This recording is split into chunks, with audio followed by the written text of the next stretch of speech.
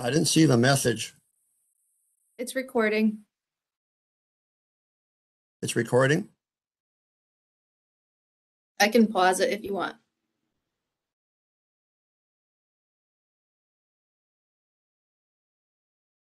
No, I would start recording. Okay, Tell me when it's ready. it's going.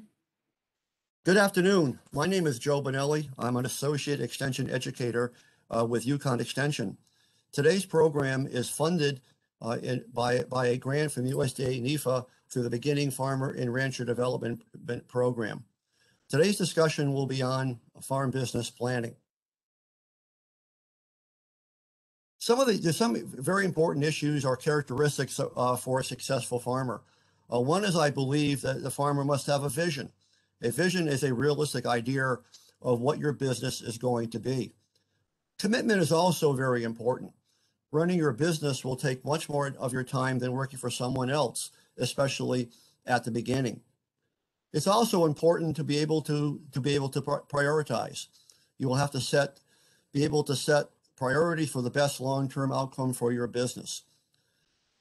Next is the ability to multitask. Any business, including farm businesses, will require a lot of different tasks that must be done throughout the season. It's important to be able to multitask to ensure that all jobs are done in a timely, complete manner for the entire farm. The last would be the ability to communicate. I personally think over the years that I've worked with farmers throughout Connecticut and in the Northeast, is the ability to communicate, I think, is very, very important. One of the important issues of communication, I think, is understanding the ability, first to understand what someone is saying as well too. So communication is the ability to understand before you worry about the ability to be understood as well too. That goes for not only working with members of your family but also members of the community, your customers, etc. as well too. So think about how you communicate, and again, the idea of practicing what I call active listening. Again, and to repeat maybe myself again here, but again, active listening infers the ability to understand before you worry about the ability for others to understand you as well too.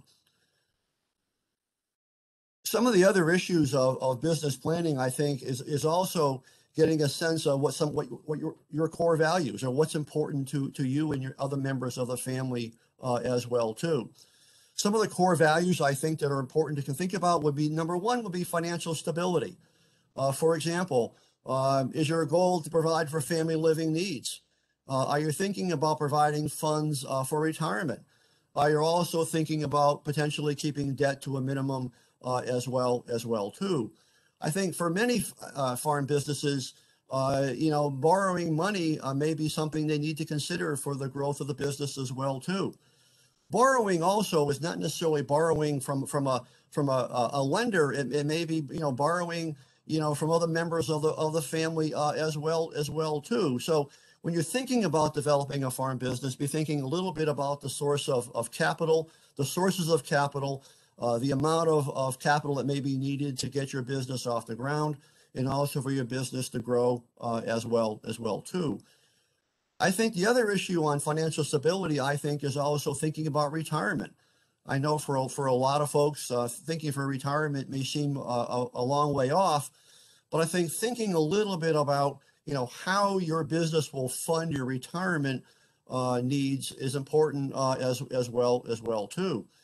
For many small businesses that are proprietors, there may not be a 401 a formal retirement plan program. So thinking a little bit about retirement funding, may be an important component of your business plan as well too. Another core value I think is important to think about is, for example, stewardship of the land, air, and water. For example, improving soil health, using only sustainable farming practices, whether you're considering organic certification or using conventional methods of production as well too. But that may also come into play in terms of your core values. The other one to consider would be the quality of life for you and your community. For example, serving as a mentor to other farmers.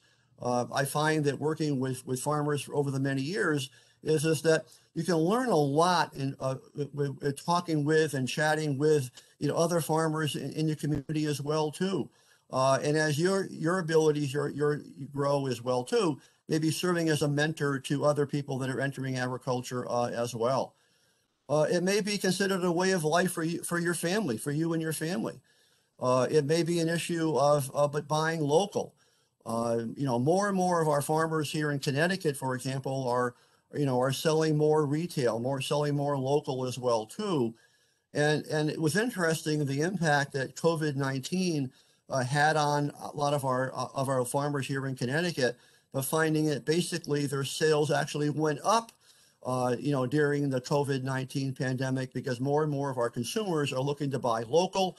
They're looking to, know who their farmer is, maybe concerned about the carbon footprint, et cetera, as well too.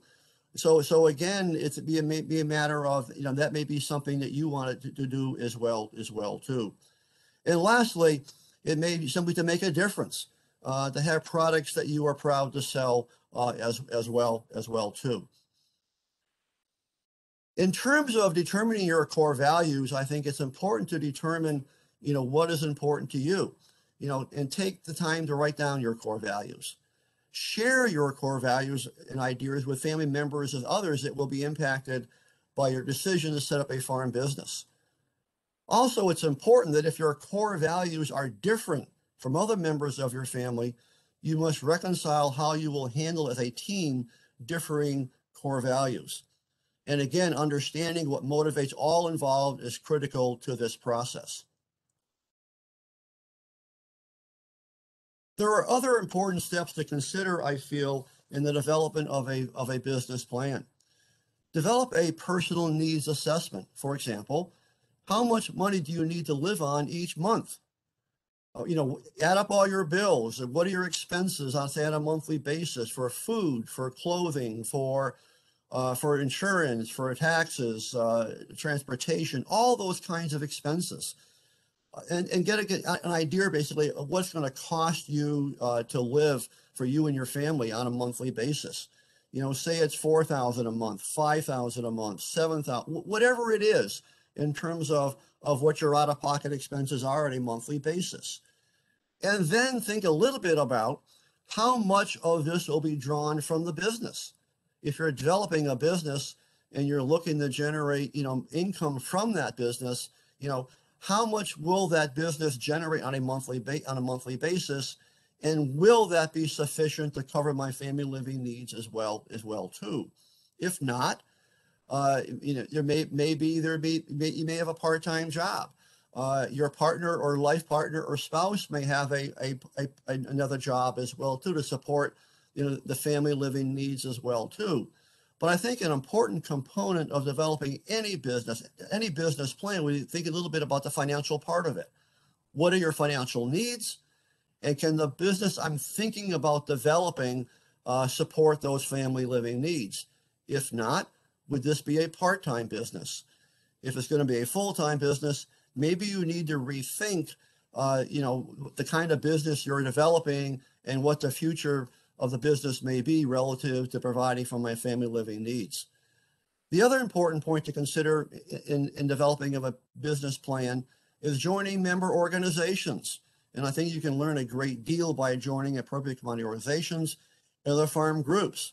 Many commodity organizations are available in Connecticut for different commodity groups, whether it's vegetables or fruit, dairy, et cetera. Joining, for example, Connecticut Farm Bureau, being on the Connecticut Department of Agriculture, email list as well too for information from them as well, may be very helpful as well too. So join organizations, talk to farmers, go to farm meetings, gather all the information you need in order to make a good farm business decision. Another aspect of your business is making sure that you basically discuss all aspects of your business with your attorney. making sure that your business will adhere to all legal requirements. Will there be any lease agreements, any rental agreements, those kinds of things, making sure that they're done properly and legally. Discuss your ideas with your insurance agent. If you've got a business now and are changing the business somewhat, it may be making sure your insurance agent knows, what you're doing, how you're doing it. Keep them informed. They're there to help you. The last thing you want to happen is having a problem on the farm, and your insurance agent says, well, that claim is, you're not covered by that risk or by that loss. So again, make sure you share with your insurance agent everything that you're doing on the farm. Is it retail? Is it wholesale? Are you inviting people on the farm? Do you have livestock? Do you have a petting zoo? Et cetera, et cetera. So making sure that you're doing all the things properly. Talk with a lender, about, what your funds may be that you need. It may be that maybe now you don't need to borrow money, but in the future you may need to. So maybe, meet with a lender to discuss with them what their lending requirements are, what their needs are, and what it would take to make funds available in the future for operating funds. It may be for capital improvements. It may be, for example, to buy equipment, land, buildings, etc. So again, talk with the lender to make sure that funds would be available if needed. And lastly, talk to an accountant. Making sure that you understand the record keeping and tax requirements of your business as well. You've got to file with the IRS. You've got maybe information that lenders want as well too. So again, making sure that you and your accountant sit down and discuss what your needs are, and that your record keeping meets the needs of the IRS, local tax authorities, the state, for example, as well too.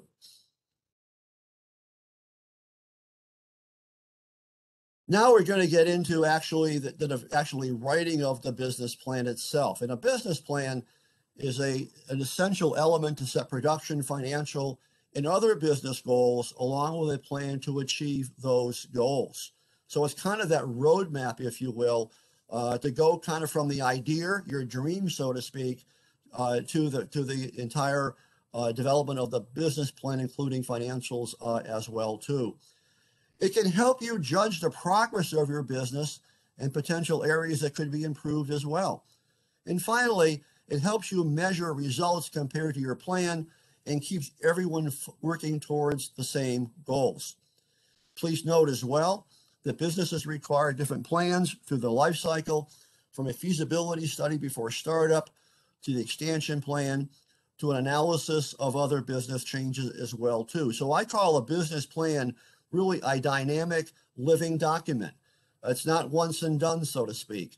It's there for you to review, to judge your progress. And as you also make changes in your business over time, then you would need really to update your business plan as well too. It must also be noted that the business plan itself is an important document you can provide to your attorney, to your accountant, to your insurance agent, to potential lenders, and also to potential grantors as well too. For example, if you're looking to apply for grant programs, say grants from the Connecticut Department of Agriculture, they require to some degree as well too a business plan of some sort, so they can make appropriate decisions as to who they're going to fund with their grant programs as well. I think that a complete business plan must have these 6 components. Now, maybe not all identified exactly in the same way, but I do think that a business plan must have this information. I've organized them into executive summary, business description, operations, marketing, management, and financials. The other question I get many times from farmers or people who want to get involved in business would be, how long should this be? Is it a 5-page document, a 20-page document, a 100-page document? And my answer generally is, well, it depends really on your business that you're developing. Is it a new business, an existing business, and how complex is the business itself? It's really whatever it takes so that you can really decide or convey the nature of your business. I see a lot of business plans anywhere from a dozen to 15 to 25 pages. Those typically are the average of what I see. I think it takes around that amount really to include all the information that you need to convey to the reader as well too. So while there is no set amount, I think that 15 to 20 page limit is really what I see as minimum to convey all the information that you need. The executive summary really is typically, I would say, 1 to 2 pages long. It provides a brief, cohesive overview of your business. Explain to the reader basically what you're doing, because generally, basically the reader doesn't probably know you and probably doesn't know a lot about your business you're introducing. So give the reader a brief overview of the kind of business that you're developing. Is it retail, wholesale? Are you growing crops? What kind of crops? Those kinds of things.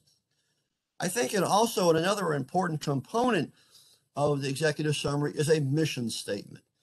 Businesses, I think, are important to be able to convey, how do you define your business? It merges your set of values, your core values, and vision into a set of principles that will describe your business. It also communicates how and why your farm business exists and how you want your customers and community to view you, your values, and your business.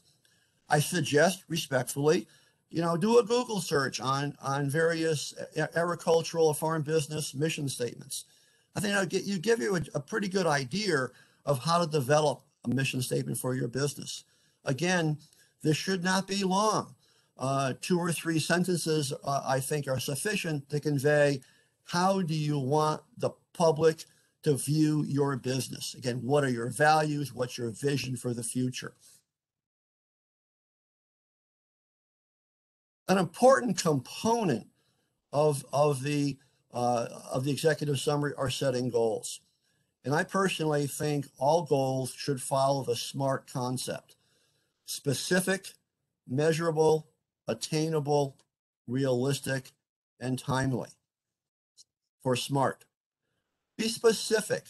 Provide a specific and detailed description of the goal that you hope to achieve. For example, who, what, when, where, why, etc. Measurable. State your goal in such a way that there's a way to determine if the goal has been reached. How many? How much? Is it attainable? Is it realistic? Is your are your goals realistic? Is it something you can achieve basically by a certain time frame? And timely would be a specific time frame must be given. Someday or in the future will not work. Be specific as to when you want to achieve a specific goal. I think the initial business plan should have anywhere from 5 to 8 different goals. Goals can be both personal as well as business as well too. But again, they must be very specific. When do you want to achieve something by? It may be a matter, you want to erect a greenhouse. Well, what size greenhouse? How large and by when, etc. So it's a matter then of saying, exactly when you want to achieve something and exactly what it is you want to achieve. So keep that in mind.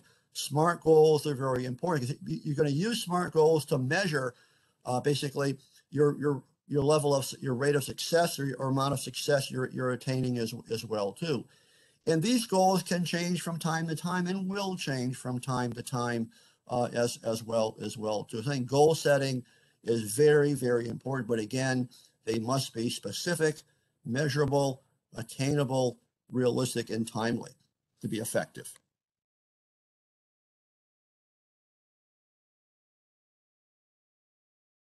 Next is the business description.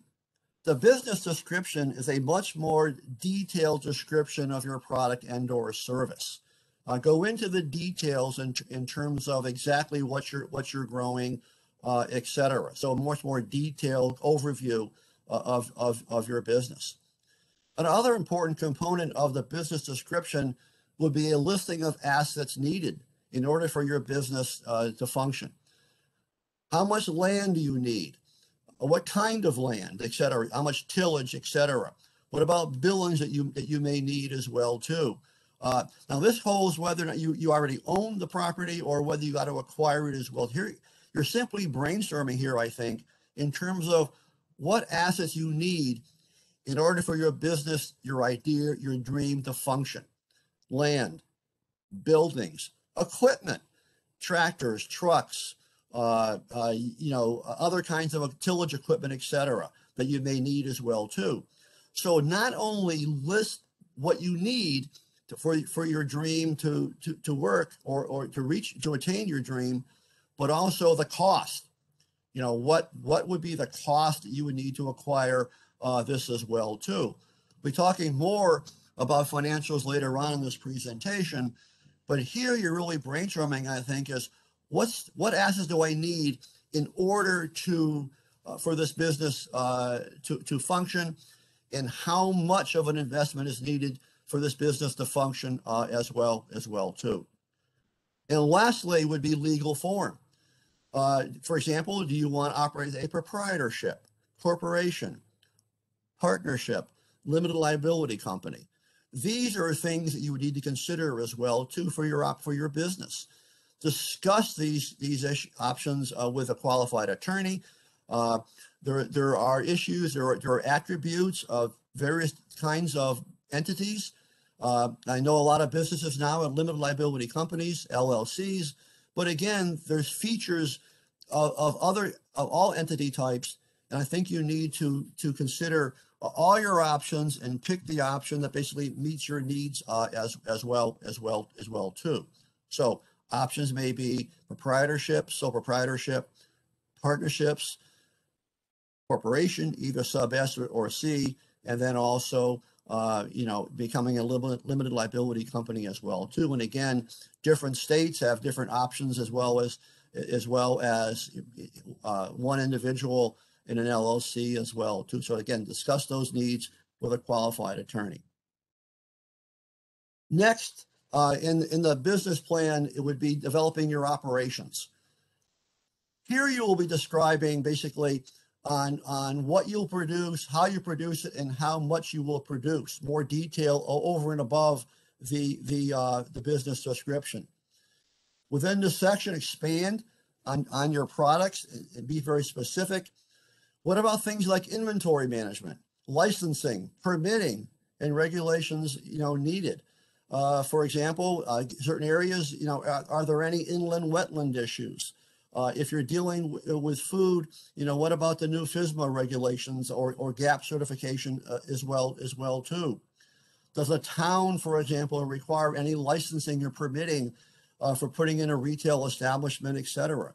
Here's where you're trying to make sure that you're abiding by all the local, regional, state, and federal regulations as well too. So you can do what you want to do where you want to do it. Also things like zoning as well too. What about any zoning regulations? Again, here you're trying to make sure that you're addressing all the issues operationally about operating your business. And then lastly, what about any environmental issues that could be encountered as well too, in terms of roads and all those kinds of issues as well. Also review any risk management tools that will be utilized to manage risks such as crop insurance, other forms of insurance, and enforcement of, again, food and work safety standards. If you're growing crops, you may decide to insure some of those crops with crop insurance. If you're dealing with issues concerning, say, bringing public onto your property, what about liability insurance relative to bringing people onto your property as well too? Again, this is where it comes into play here, talking with your insurance agent, your attorney, et cetera, to make sure that you've addressed all the basic risk management tools that you need in order to minimize the risk being in an agricultural business as well too. Next is discussing or considering your marketing options as well. I think marketing really has two components. The first, I feel, is market analysis. Analyze the industry in your area. Do a description and analysis of the business. Is it growing? Is it expanding? Etc. So talk a little bit in your market analysis of the industry in general. Not for you specifically, but in general, the industry that you're engaging in. Think a little bit too, who are your target customers? Who would you define as your ideal customer in terms of what their needs may be as well? Do a demographic analysis. That includes things addressing things like, gender, ethnicity, economics, age, etc.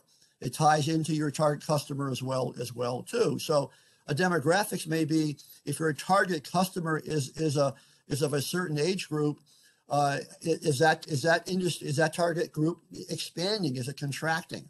So you're trying to first of all to determine who your target customers are, and then analyze really the demographics to see is that demographic growing, expanding, or contracting. I think that's also very important. Next will be competitive analysis. Who are your competitors? How many competitors do you have? Do they seem to be expanding or contracting as well too? So who is your competition? Maybe also look at the region, say within a 5-mile radius, 25-mile radius, 50-mile radius, thinking a little bit about your business and about who your competition is, etc. So think a little bit about that. And lastly, I would say, is there a market for what you want to sell?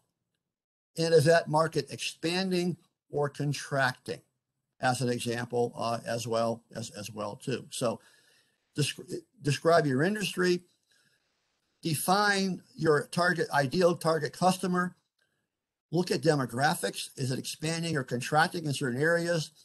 Who's your competition? And that ties, I think, into is there a market for what you want to sell, period. Once you've done the market analysis in general, now I would say you look specifically at your operation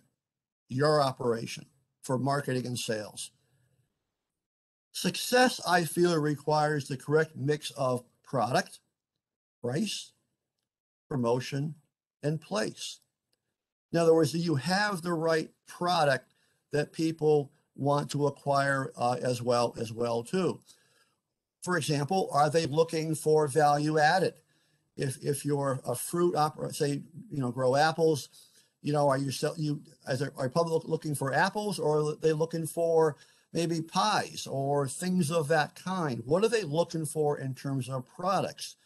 And a lot of our farm businesses now are adding value to their what they're growing or producing as well too. What about price? Are you competitively priced as well too? How will you price your products? Certainly, you need to consider pricing that will cover your expenses and generate a profit as well too.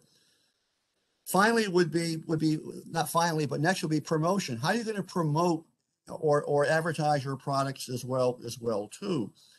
Will you be using social media? Will you be using a website or a combination thereof? Based on your demographic or your target customer, it may be that how they find you will be through using social media, or not. So the way you advertise or promote is really tied into who your target customer is and how they will learn about you. In my opinion, there's no question that now for a lot of our customers, using social media is critical. Having a website is critical to your success as well too. Certainly word of mouth. Also, maybe periodically, newspapers or journals as well too. But you got to think a lot about, how am I going to promote my product, to my target group. Finally, would be place. And again, place would be, where people will arrive at basically to buy your product or service. Now more are looking at online sales as well too. It may be delivery, it may be online, it may be you pick up, etc. For example, in the last few years with CSAs, sometimes now some farmers with CSAs are delivering to a central location is in terms of everyone coming to the farm location. You got to think a little bit here about, is it the right product, either value added or not, at the right price relative to say competition, etc. Am I promoting correctly or properly or efficiently? And am I selling it basically in the right place? Or do I need to consider options for place like online sales, central delivery, those kinds of things? I think next would be ensuring product or service satisfies customer needs. More and more businesses now are looking at, customer surveys, etc. Again, make sure you stay on target, on point, making sure that your product continue to satisfy customer needs, and you're changing your product mix or delivery as the needs of your customers change as well too. If you don't, your competition will. So again, making sure you're always monitoring appropriately what customers' needs are. Lastly, I would say determine the features and benefits of your product or service. Features are something your product does. Benefits are what the benefit is of that feature to your customer as well too. So I would say typically people buy on the benefits of those features. So when you're thinking a little bit about your marketing strategy or talking with customers, etc., be fully aware of what your product features are, whether it's a product or a service, but what the benefits are of that product to your customer as well too. So talk up benefits, but you must understand the features of those products or services as well too to be effective. Also part of marketing, I feel, is doing what we call a SWOT analysis. SWOT stands for strengths, weaknesses, opportunities, and threats. I'm not sure who invented the SWOT analysis. Whoever did came up with a great concept. Strengths are those things that are internal to your firm. What do you do well? What do you do well? And maybe that you grow really well. You've got a lot of experience in the farm business as well. Weaknesses are also internal to the farm, but are things maybe that the firm does not do all that well. It may be some areas where they they maybe need to improve what they're doing on the farm. It may be, for example, it may be employee turnover. And you might say, well, that's something I have to work on to try to reduce the impact of employee turnover as a weakness. Opportunities are those things that are external to the farm. They're external. They don't directly, you don't have direct control over those opportunities. And threats, like opportunities, are things that are also external to the farm. I think an understanding of a farm business strengths and opportunities can help the farm business to achieve goals, while an understanding of business weaknesses and threats can help to identify areas that must be overcome or reduced to achieve its goals. I think recognizing what one does well and what one does not do well is important to try to improve upon those weaknesses and hopefully maybe turning those weaknesses into strengths over time as well too. All the weaknesses may pop up, but again, you're always trying to overcome those weaknesses and hopefully turn them into a strength. Again, opportunities are things that are external, but it's basically saying, how do I take advantage of that opportunity? It may be a change in the economy, and it may be a change in growth in your area as well too. An opportunity may be that more and more consumers are looking to buy local from a local farmer, etc. It's how you take advantage of those opportunities, I think, are important, and how you react to threats that may come into play as well too. Competition, added competition may be a threat. It's how I think you react to that. The company is not going to go away. It's how you react to the threat. It may be where you change your product mix. It may be where you change your promotion.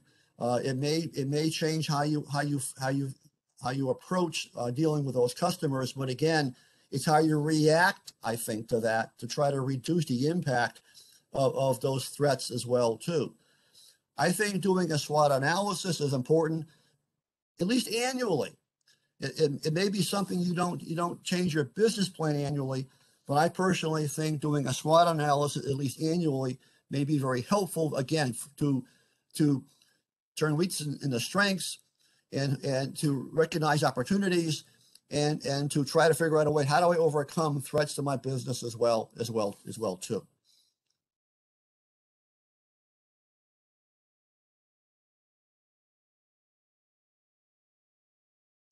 Next would be management. Management is all about people. It's really the people aspects of your business.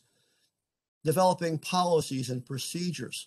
Consider an employee handbook that will include these policies and procedures. Dealing with things like maybe, sick time, being late to work, being not late to, all those kinds of issues. What about vacation time, days off, sick time, attire, those kinds of things. So making sure that all employees are aware of what all the current policies are and procedures are for dealing with your employees. Determine what employee skill sets are needed for the job to be done well. Many businesses require many different skill sets. Consider what those skill sets are and write them down. Now, maybe one employee, may be handling more than one job on the farm, but try to identify all those jobs that have got to get done and got to get done well for the business to be successful. Develop an organizational structure to allow tasks to be done efficiently. Basically, have a chain of command set up. It may be, who's in command, who's in charge, will there be middle management, etc. So consider, basically, in my opinion, that all employees must only have one boss up through the chain of command. So it's a matter of organizing a structure so that everyone knows, who their boss is, and again, making sure the organizational structure or chain of command is set up efficiently. And lastly, I would say develop job descriptions for all positions, including employee management systems regarding recruitment, salary structure, etc. Every job, in my view, should have a written job description in terms of what that job entails, what the issues are, and what the skill sets are needed to complete those jobs. I also believe that when you're hiring employees for a job, make sure you share with them their job description. Ask them, for example, understand all aspects of the job description. Maybe even sign and date it as well too, to ensure that there's proper communication between the employer and the employee, to make sure the employee understands what the job entails. Hopefully, there's no confusion later on. So again, the management part of the business plan is really the people aspects of your business for all your employees. Lastly, or number 6 in terms of the business plan component or structure, are the financials. And I find that many times this probably takes the most time and provides the most stress relative to developing a viable, accurate business plan. Again, every business must file tax and information returns with local, state, and federal authorities. And again, organized, accurate records make this easier. Well-maintained financial and production records, help for management and control. And again, good records are really a foundation of a profitable business. I think I mentioned earlier as well too, that good records or financials provide information necessary to secure loans and apply for other programs such as grants. Lenders want to make sure that you can pay the loan back. Okay, so what they're trying to say is the financials will help you to document the loan request to the lender, to hopefully document, yes, based on my assumptions and my business plan, I indeed can make the payments as agreed back to the lender. Also, as mentioned, many grantors also require a business plan as part of their grant documentation as well too. So please keep that in mind as well when you're applying for a grant. This is an excellent way of documenting that grant or the grantor as well. Also note that for a business, for a new business, it may be difficult. You really have no historical data. So it may be a matter where you need to look at benchmark data to support your projections.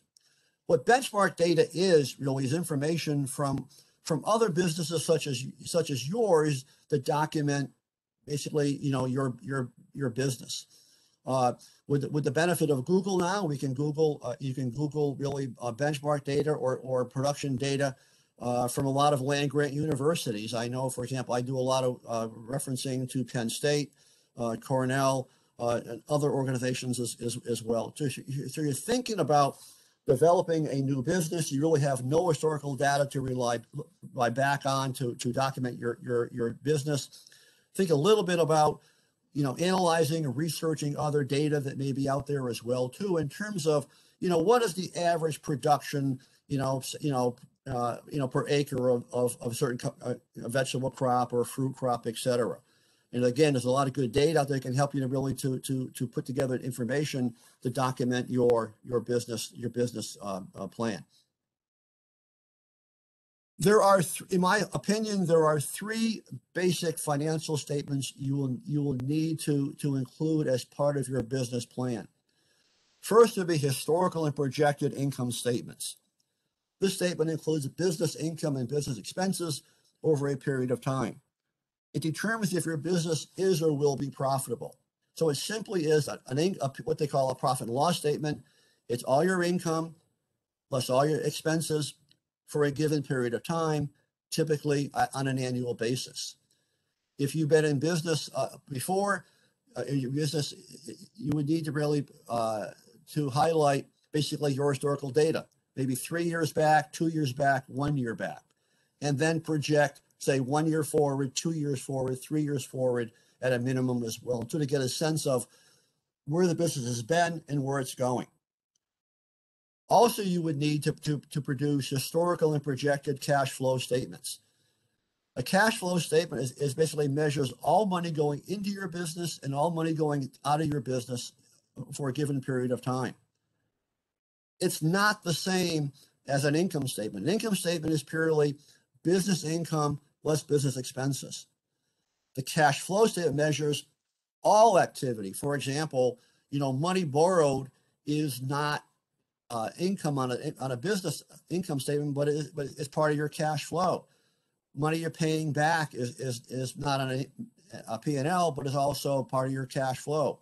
Family living, for example, also is an item of expense on your cash flow, but not an item of expense on your business income and expense statement. So again, cash flow is a measure of all money flowing in less all money flowing out for a given period of time. It really, I think, enhances the documentation, say to a lender, or even to you, can I cash flow this business? Will I run out of money, along the way as I develop my business as well too? So I think that's a critical part of understanding your business dynamic, is understanding or trying to ensure, will my business run out of money during the season? Can I make payroll when I need to? Can I withdraw, needs from my family out of the business as well too? It's a different way of measuring basically business success. The third item is what we call is also an historical and projected net worth statements. Net worth statements are basically a listing of your assets, what you own, less liabilities, what you owe as a given point in time. So on an annual basis, generally speaking, at the end of the year, on a calendar year basis for tax reporting, you do it by financial statement or net worth statement as of, say, 12/31 of the year. So at 12/31, say, of 2021, you would list out all your assets, what you own as of that point in time, less all the money you owe as of that same point in time as well too. The difference, or what's left, is called net worth. Kind of what's left. What have you earned? What's your net worth at the end of the year? You again would do this, say, 3 years ago, 2 years ago, 1 year ago, and then also what you project for 1 year out, say 2 years out, 3 years out as well too. So it's critical to determine basically levels of net worth. You're looking for trends as well too. Is my net worth going up on an annual basis? Is it going down on an annual basis? If so, maybe analyze, why is that so? So again, as a review, you basically would need, in my view, basically to have at your disposal or as part of your plan, 3 financial statements: income statements, projected and historical; cash flow statements, projected and historical; and then net worth statements, projected and historical as well too. Also, now just want to get, as we finalize or end our presentation today, kind of a listing of some resources and some basic financial statement information. This is simply a slide of a typical, what we call net farm income statement. Those that have been filing a tax return before, it looks a lot like a Schedule F in a sense. It also refers to, on this document, an IRS Schedule F. It basically lists your farm business income plus expenses with a net farm income over a given period of time on an annual basis. Again, so either historical or projected, for example, what will be my business income projected and expenses projected as well too. What do I project, say, for a projection amount, what my net farm income will be in that projection year? If it was historical, it would simply be basically your Schedule F or similar document that you filed with the IRS in the last number of years as well too. Here's a copy of a net worth statement of what a net worth statement would look like. Again, you can see here it lists all your current assets, all your assets, what you own, plus what you owe. I also draw your quick attention to the 2 values are what we call cost value and market value. Market value is what you deem those assets worth as of that point in time. Say you're going to sell them on the open market or by an appraisal. So that's what you simply think, what is that asset worth on the open market? Typically, cash is cash, obviously, but things like, what about your equipment? What about, say, your livestock? What about your real estate? So market value is what you think it's worth as of that point in time. If you're taking this balance sheet as of 12/31/21, it'll be what the feeling is those assets are worth as of that point in time. You can also hire an appraiser to do that as well too. Cost value is really what the cost was of that item, say, less depreciation and amortization as an example. So it really is cost value, not market value. An example might be land you might have bought 10 years ago for $100,000, and that's the cost value today. That's what you paid for it. But what's it worth today? It may be worth 10 times that today. So your balance sheet can be either on a cost value basis or on a market value. Typically, I find most balance sheets for, say, lending purposes are on a market value basis. For accounting purposes, typically on a cost value basis. Next document is a statement of cash flows. You can see basically it's a listing of all your cash in less all your cash out. The goal is basically that your business can't run out of money. It can't run out of money. So what do you need to do? What does your business need to do to ensure that it doesn't run out of money? It may need to improve profitability. It may be to increase your borrowing capacity. It may mean to reduce family living draw, etc. But this gives you a sense, basically, is what do I need to ensure, basically, that my business will not run out of money? It's also used for projection. For example, if you're going to borrow money, when you create historic projected documents, you're going to factor in the extra monthly payment as a result of borrowing more money as well too. So again, the cash flow statement basically documents will my business run out of money as I project. The last spreadsheet or document to show you today would be the partial budgeting form. Many times businesses like to look at, well, if I simply make a modest change to my business, how is that going to change my bottom line?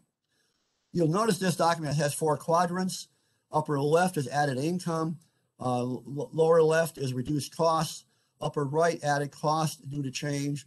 and lower right, reduce income due to change. We're trying to do here simply in one document, get a sense of, if I make this one change to my business, how will it affect income either up or down? How will it expenses either up or down? And does it add to my net income or not? This is, I think, a very useful tool, basically to get a sense of, if I make this one change, do I think it's going to add to my bottom line? And I think this can be a very, very, very helpful document in order to do that, periodically as well, too. You might have an idea in mind, and will this one idea that I have, how will it affect my bottom line?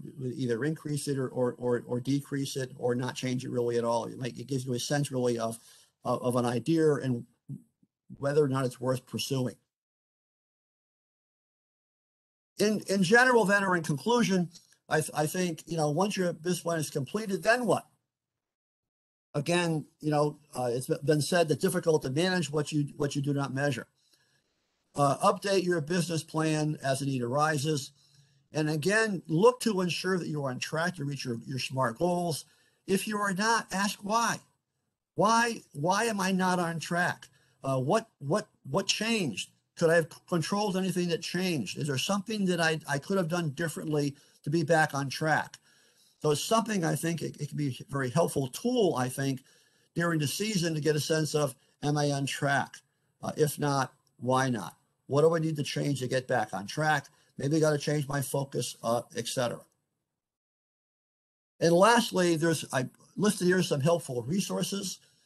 The financial statements that identified are from Iowa State, and the reference here, URL is there as well too. The partial budgeting form is from Iowa State as well. There's also a couple other publications I find could be very helpful. The Building a Sustainable Business from SARE. The URL was listed there as well too. Also, there's a template for writing a farm business plan available at the University of Minnesota. So if you're interested in writing a farm business plan, I find this template for the University of Minnesota called Ag Plan is very, very, very helpful. And I think you'd find it very convenient to use. It's an ag-based template for writing a business plan. It's a free, up to now, it's been a free service. They've got hints and tips and resources available as well too. So I suggest respectfully, if you're thinking about writing a business plan, basically then go to the Ag Plan system and get a sense basically of how the system can be used to help you to write your business plan. And at the bottom of the page also is a SWOT analysis from Penn State. And I promise the last slide is right here. That if you have any questions about this presentation, about writing a business plan, feel free to reach out to me at joseph.bonelli@UConn.edu. Also, there are other resources available at UConn Extension website. We have our Connecticut Farm Mismanagement website as well too. Has a lot of information regarding risk management resources.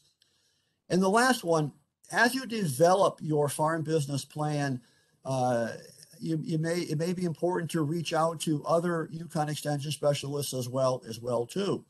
This website here gives you a list-based listing of all of the UConn Extension specialists that would be available. So whether it's fruit or vegetables or equine or dairy, etc., that all of these specialists are with UConn Extension, and they all can help answer all your questions as well too.